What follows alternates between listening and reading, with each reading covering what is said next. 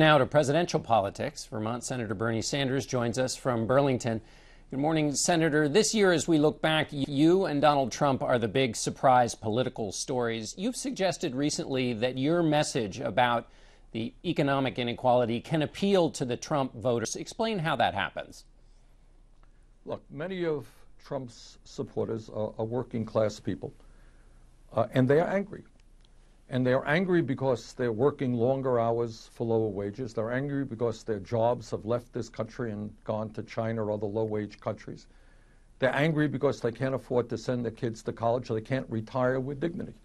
And I think what Trump has done successfully, I would say, is take that anger, take that anxiety about terrorism, and say to a lot of people in this country, look, the reason for our problems is because of Mexicans.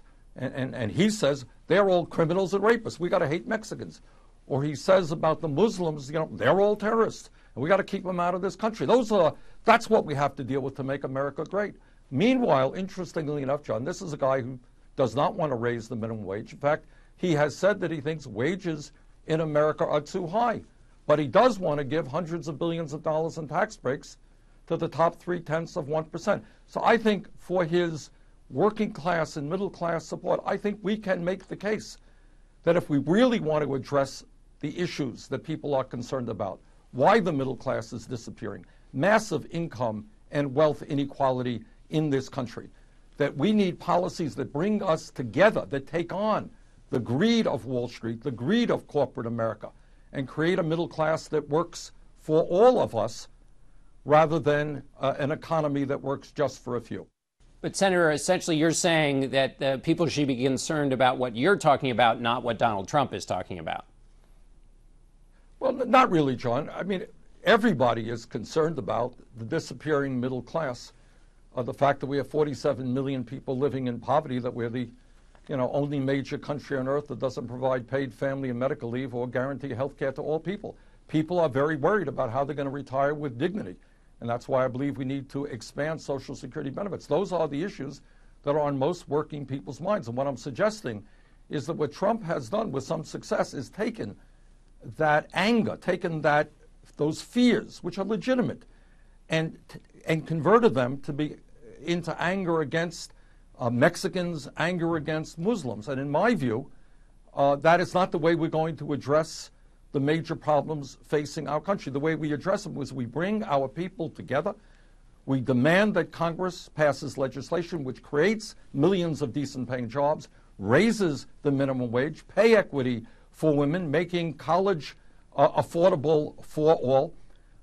And those are the ways, I think, that we improve lives for our people, not by dividing us up and having us hate Mexicans or Muslims.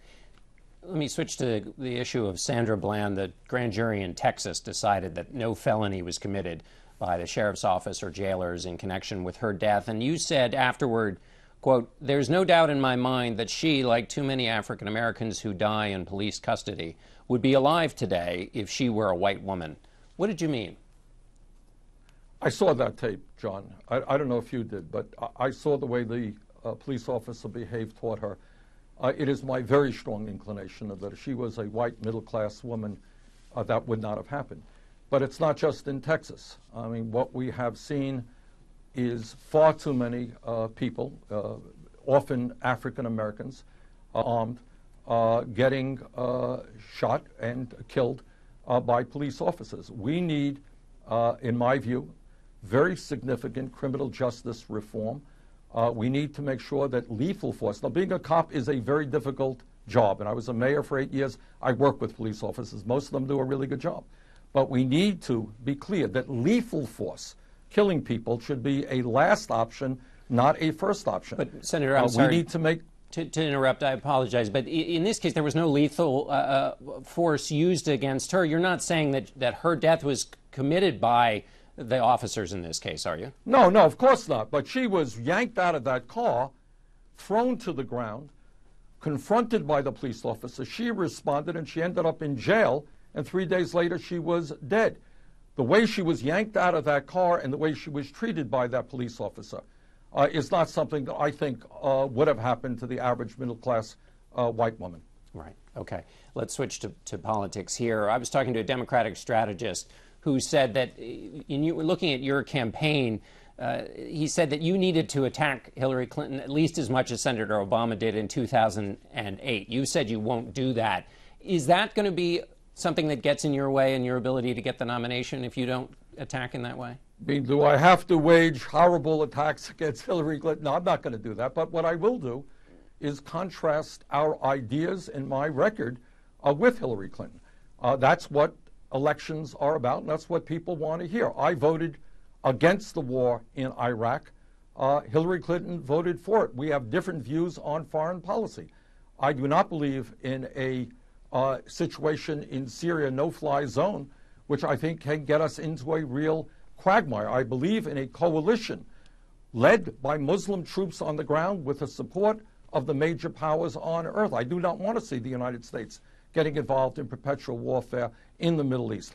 I helped lead the effort when I was in the House against the deregulation of Wall Street. I believe that Wall Street's greed and illegal behavior has been a disaster for this country, not only back in 2008, but it remains. You've got to break up these large financial institutions, reestablish Glass-Steagall. Those are differences of opinion that need to be debated. All right, Senator Sanders, we're going to have to leave it there. We'll look forward to seeing you in the new year.